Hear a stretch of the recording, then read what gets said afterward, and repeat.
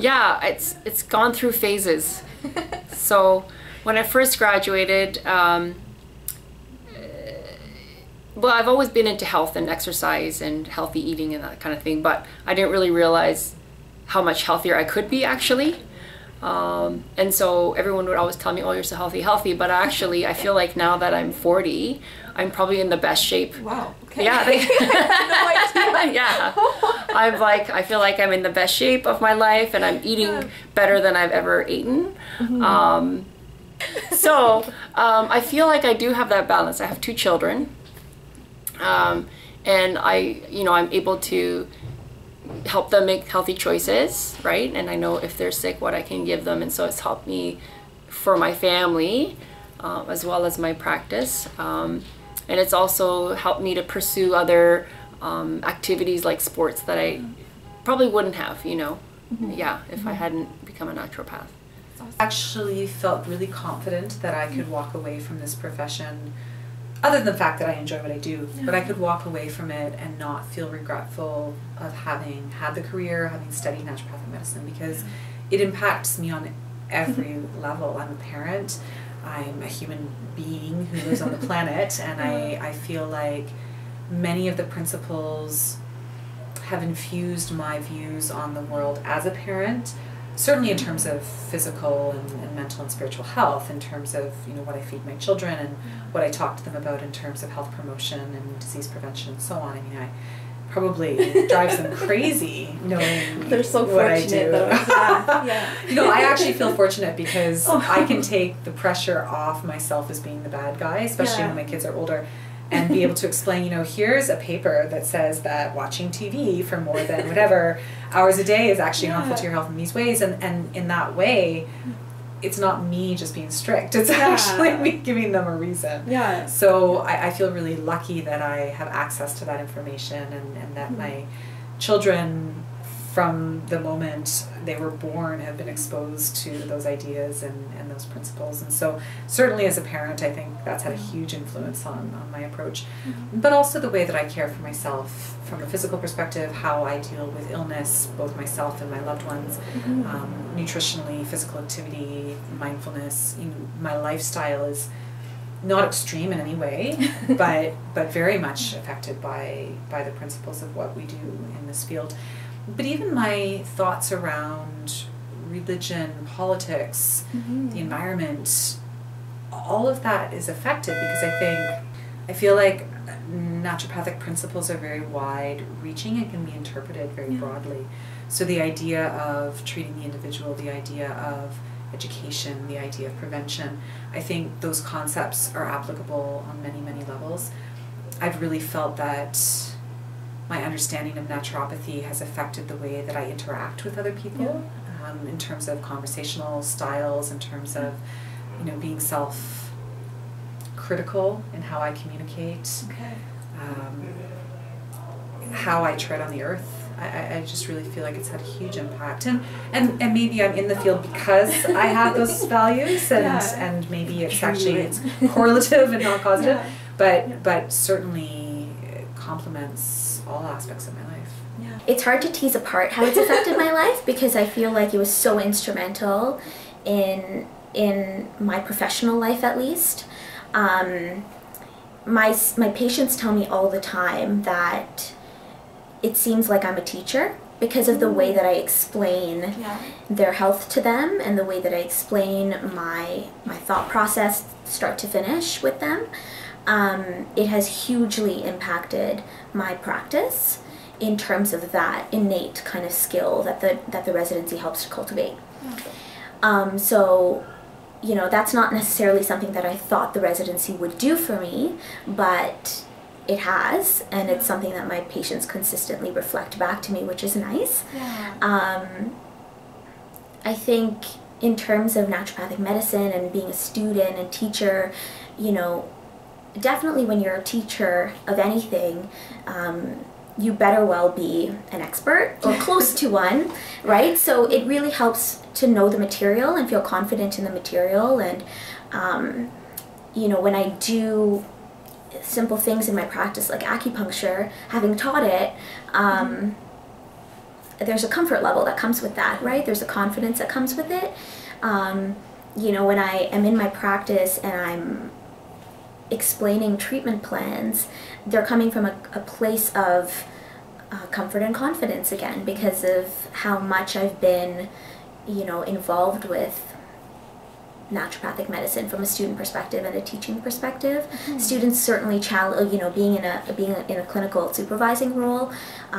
There's so much that I've learned from interns. There's so much that I've learned from students who are shadowing interns. It really helps to just kind of flesh out and strengthen your knowledge around anything, around treatments, around protocols, around discussions, around all of that. So, you know, it really has impacted my practice in a positive way because of my comfort level around naturopathic medicine and around treatments and things like that. Yeah. I mean, naturopathic medicine is so interesting because it is not just it's not just a professional career. It ends up impacting your beliefs, your philosophies on life, your way of being in the world on various levels.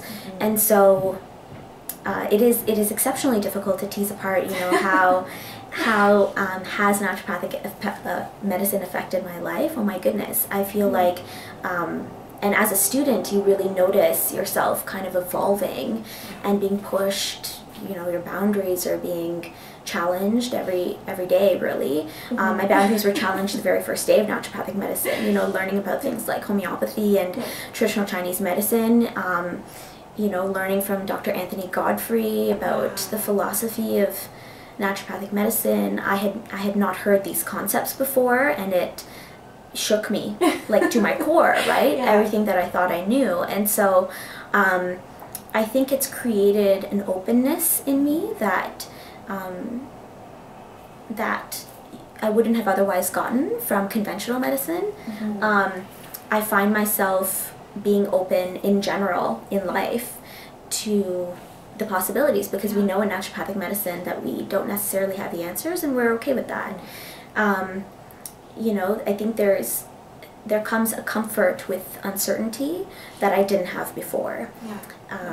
You know, and evidence-based medicine is an interesting concept because, and I'm saying this from a research residency perspective, you know, it's a challenging concept if you are narrow in what it means.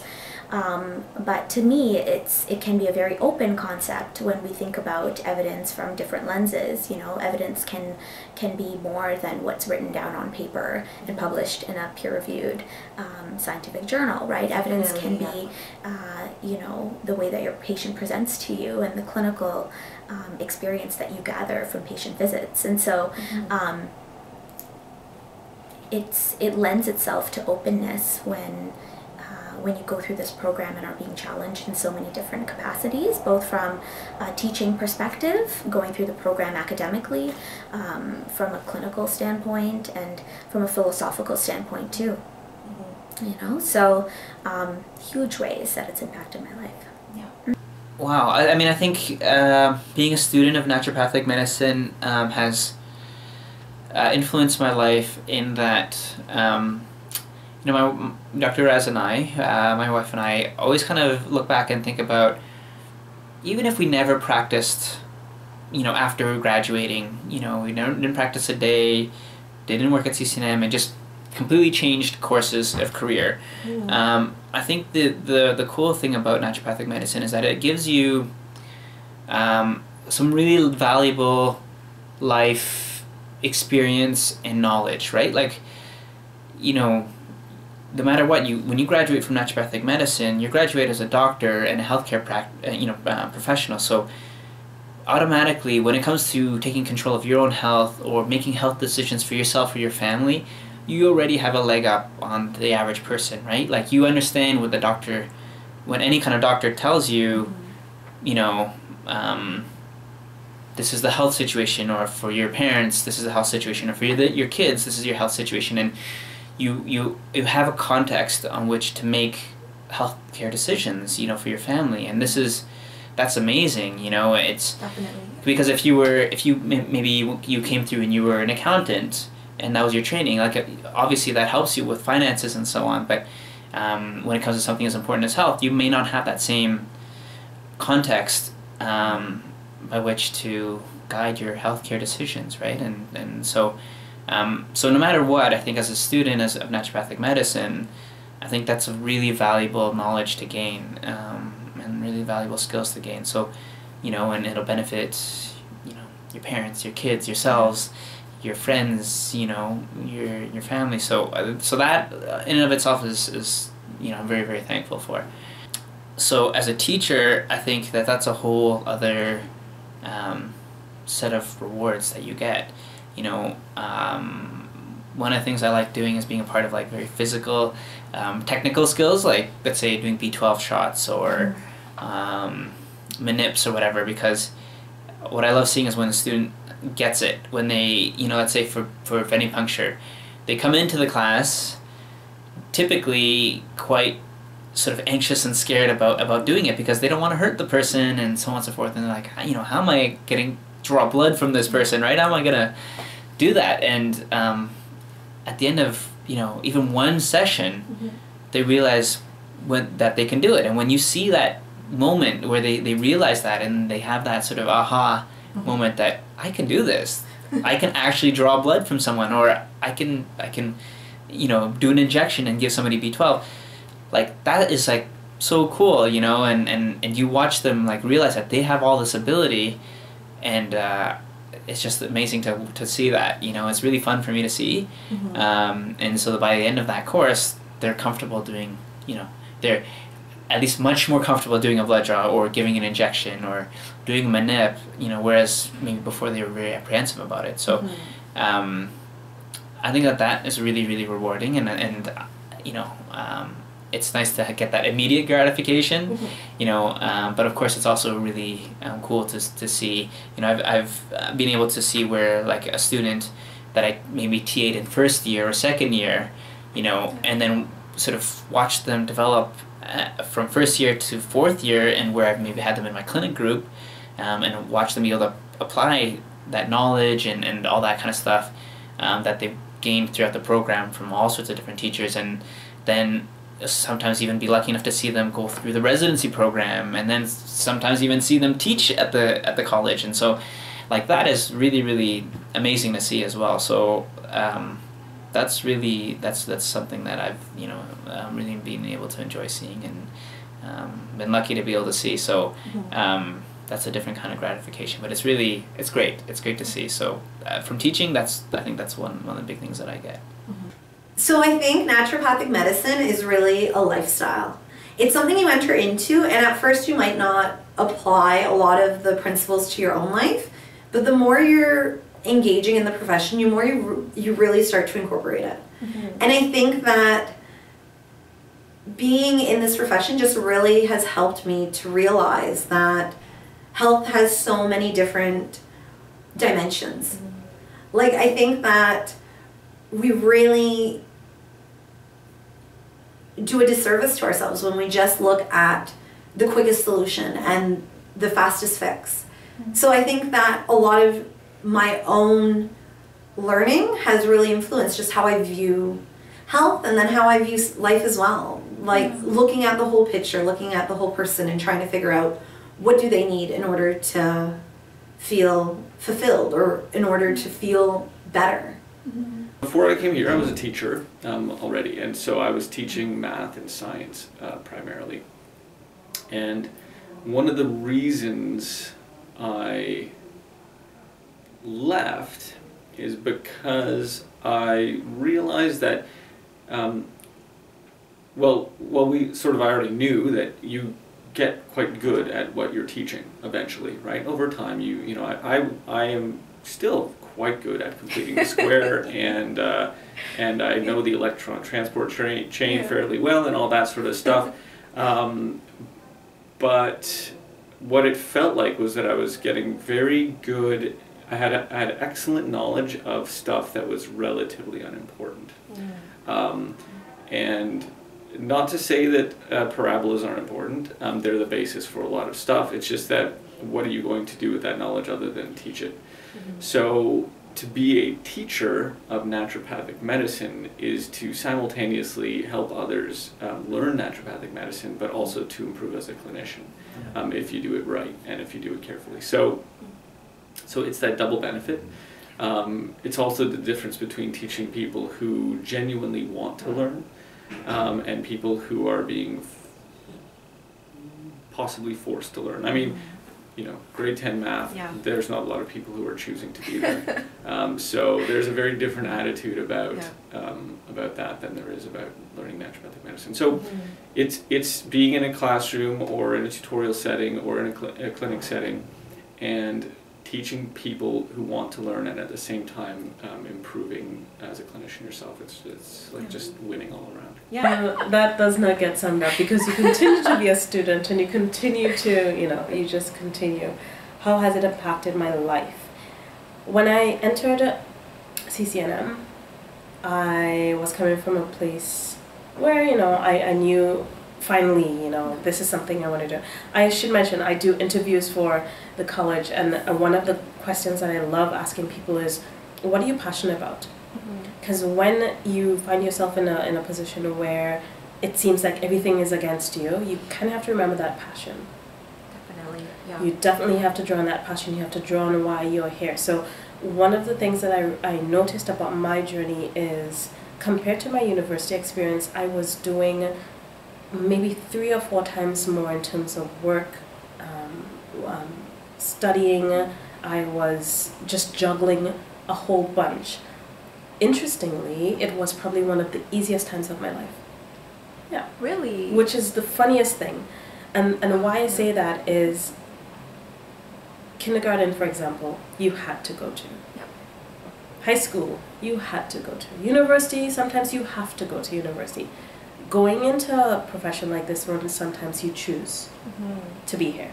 And with that choice, there's a piece that comes with it. So for me, knowing that I chose to be there, but also knowing that I had to do as much as I had to work 3 part-time jobs in my first year even, or you know, live in res and support myself in this capacity. I don't think of those things as bad things, because those are the things that balanced me and helped me remember that yes, you're doing that, but it felt like it was still going along the right course, and it felt easy in that respect. I'm not saying the work was easy, but I'm saying how it felt. It felt less of a struggle than it did when I was in university, for example. So in that regard, being a student in that, thinking of being a student and how that changed my life, I learned to multitask, I learned to juggle, I learned to kind of prioritize, I learned to not sweat so much of the stuff that people sweat, or at least try to. And as a practitioner now, I try to bring those principles and those qualities and those lessons into what I do. So it's not over. It's probably just beginning, and every time you think you have reached it, don't believe it, because there's always something going to be learning. You're going to be learning something. Learning never ends. This is what we grew up learning. So learning never ends, whether it's through life, whether it's in a formal setting. And I feel the being a student and being a practitioner right now have taught me that you will always be learning. Even when you think you know it all, don't be comfortable in feeling that, because then you might as well throw in your towel and say, okay, I'm done. What else is there to learn if you feel like you know it all and you don't? So you continue learning, so you learn to stretch your boundaries, you learn how to be open to learning more, and just embracing the journey as you go along. First of all, I'm doing what I love, which means I'm actually happier than I've been in a very long time.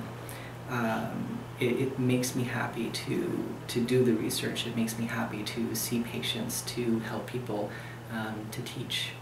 So this is my life's journey. This is my path. This is what I want to do. So it basically it makes me happy. Yeah. So that's a pretty important impact. Yeah. And then variety being the spice of life. As I said, I don't like to be bored. And the constant change, the new things that keep coming up. It's impossible to get bored in medicine. It's impossible to be bored here.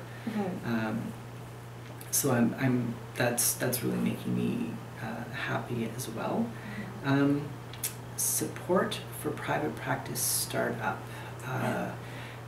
There's a lot of support available here, so if I've got a question, if a student comes to me and I'm supposed to be teaching them, and they say, what do I do about this herb in pregnancy? I have no idea what to do.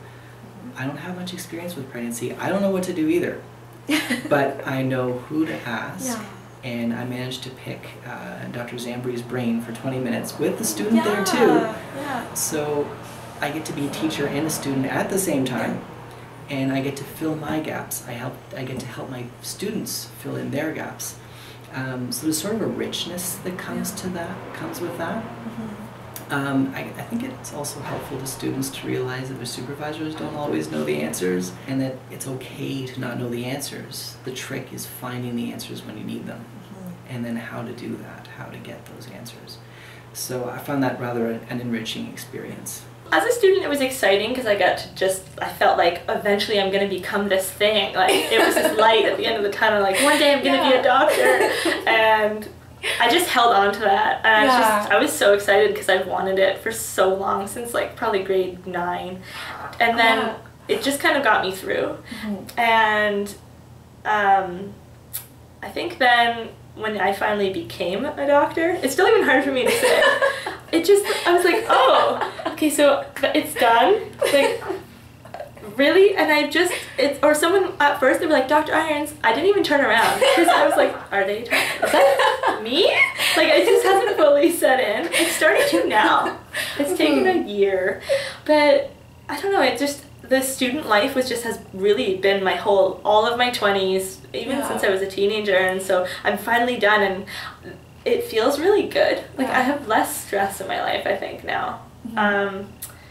There was moments, just with all the exams and having to just decide over getting a really good mark on this exam or seeing my family this weekend, and just those really started to get tiring. And I think NCLEX was like the final bang. Like, after that, I just didn't want to be a student anymore. And I think that's why I felt like my passion went down, because you still have to be a student when you're an ND. Like, every day a student asks me a question that I need to be able to want to look up more. Because it's easy to just not care and not put anything into this, but I would never want to be that person. So I'm still, like, even when you came in, I was reading up on things I want to teach them later that I don't fully know yet. So, but then becoming a doctor is just like, I finally reached this thing that I've been working for, and so now I feel like I need to pick something new, because that's all I know how to do. But I feel really proud about what I do and who I am, and I think being at this school and seeing the students and knowing that I'm at this other side of it now, it really gave me a lot more confidence in myself. Like, I just finally felt more fulfilled in who I am. I just feel really happy. It feels really good to finally get there. And, like, as I'm sure all the people watching and you will as well, it's such a good feeling.